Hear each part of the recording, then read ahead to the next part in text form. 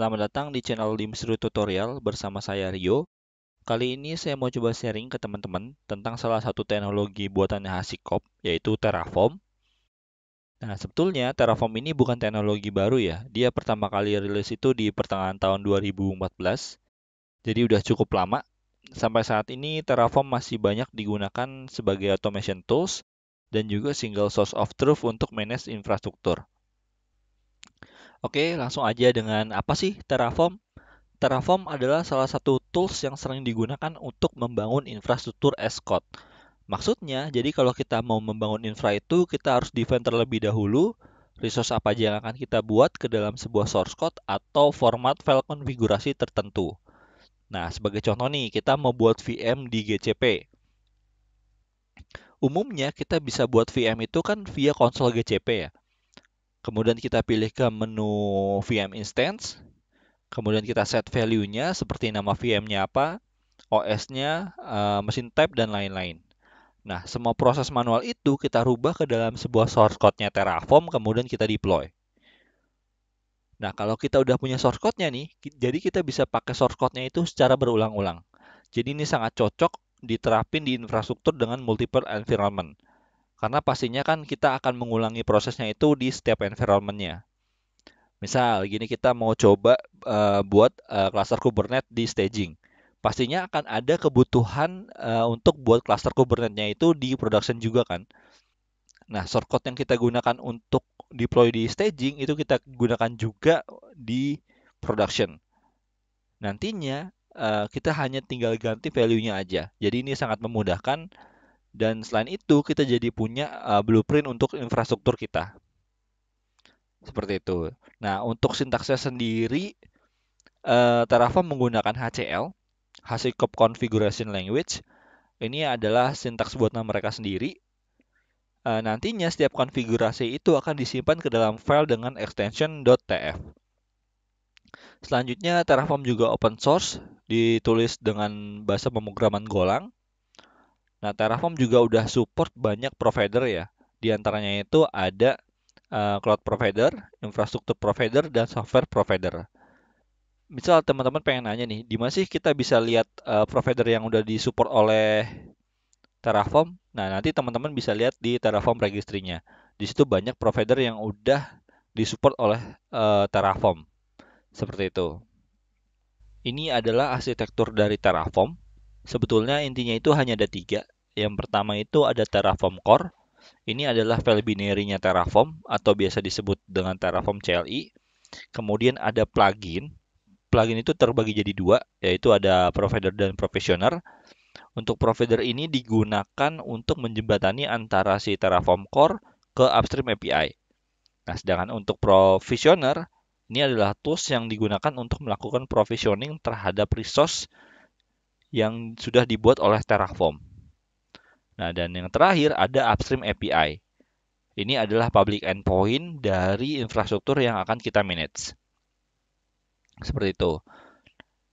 Jadi gini, misal kita mau manage infra di GCP ya. Nah, untuk Terraform Core ini bisa komunikasi ke GCP, kita butuh yang namanya itu provider. Nah, biasanya untuk GCP itu namanya itu adalah Google Provider. Nah, provider ini akan menerima input dari Terraform melalui RPC interface dan diteruskan menggunakan client library ke upstream API. Nah, sejauh yang saya tahu ya, client library-nya ini adalah Google Cloud SDK for Golang. Jadi si provider ini dibuat menggunakan SDK. Nah, karena kita manage-nya di infrastruktur Google, berarti untuk upstream API ini adalah Google APIs. Seperti itu. Selanjutnya kita lihat simple workflow dari Terraform. Nah, biasanya komen yang sering digunakan itu hanya ada 4. Yang pertama itu ada Terraform init, plan, apply, dan destroy. Nah, untuk Terraform init digunakan untuk melakukan initialize terhadap beberapa konfigurasi yang dibutuhkan oleh Terraform. Nah, biasanya itu Terraform akan menginitialize plugin yang digunakan, current workspace, kemudian ada modules dan backend. Nah, workspace ini digunakan untuk memisahkan state gitu ya. Jadi ibaratnya kayak kalau di Git itu ibaratnya kayak branch. Nah, ini kalau di Terraform namanya workspace. Jadi kita bisa misahin environment-nya itu berdasarkan workspace. Jadi misalnya staging dengan workspace staging, UIT dengan workspace UIT, dan production untuk workspace production. Nah, seperti itu. Nanti state-nya itu akan dipisahkan. Nah, semua konfigurasi ini akan disimpan ke dalam sebuah folder yang namanya itu .terraform. Seperti itu. Nah, selanjutnya ada Terraform plan. Nah, Terraform plan ini digunakan untuk membuat sebuah execution plan. Nah, jadi di sini kita bisa lihat resource apa aja yang akan diterapkan oleh si Terraform. Seperti itu. Nah, selanjutnya ada apply. Nah, untuk apply ini digunakan untuk menerapkan perubahan terhadap infrastruktur kita. Nah, tentunya sesuai dengan yang kita define pada Terraform filenya. Dan yang terakhir ada destroy. Nah, digunakan untuk menghapus resource yang sudah di-apply sebelumnya. Nah, semua perubahan yang terjadi di infrastruktur kita akan disimpan ke dalam sebuah file yang nama itu tf state. Nah, jadi state ini akan jadi referensi dari si Terraform core. Seperti itu. Nah, misalnya gini, kita udah apply untuk VM di GCP gitu ya. Nah, ketika kita apply 2 kali, Terraform itu nggak akan nge-create resource-nya itu 2 kali. Dia akan ngecek terlebih dahulu resource-nya itu udah ada belum di TF state-nya. Kemudian kalau belum ada, dia baru akan deploy. Seperti itu. Nah, setelah kita tahu arsitekturnya Terraform dan workflow-nya Terraform, sekarang kita lihat konfigurasi blok apa aja sih yang bisa kita gunakan untuk menulis sintaks di Terraform. Nah, di sini ada beberapa configuration block.